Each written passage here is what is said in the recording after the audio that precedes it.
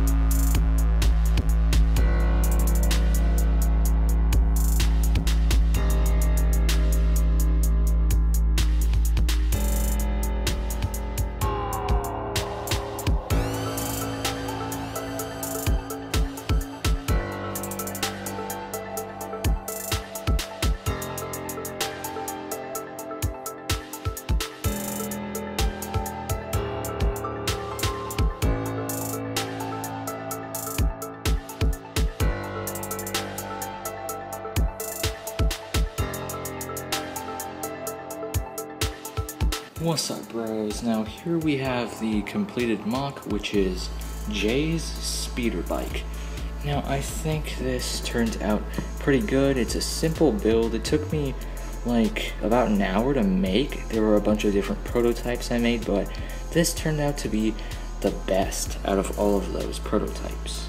Now this mock can be separated into 3 different parts. The body of the speeder bike, the electricity cannon, we can connect them just like that, pop them together.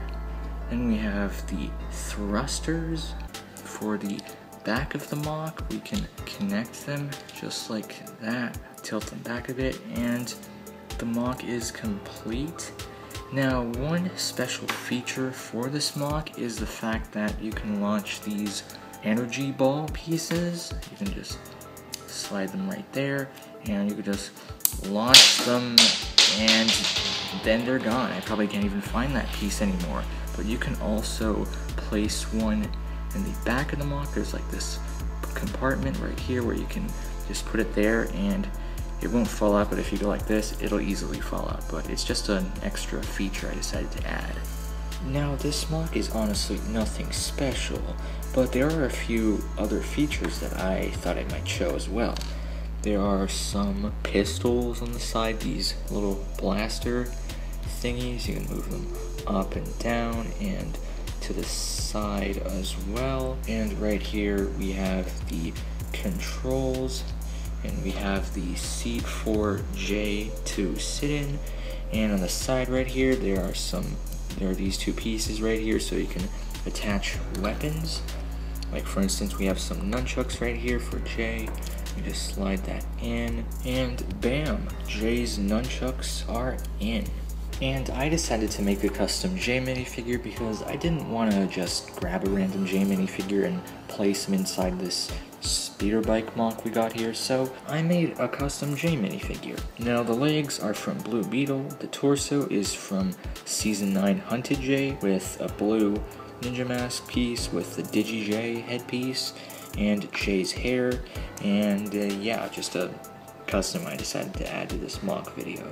And we can easily place Jay in his seat right here, and then put his hands on the controls, And Jay is ready to speed away.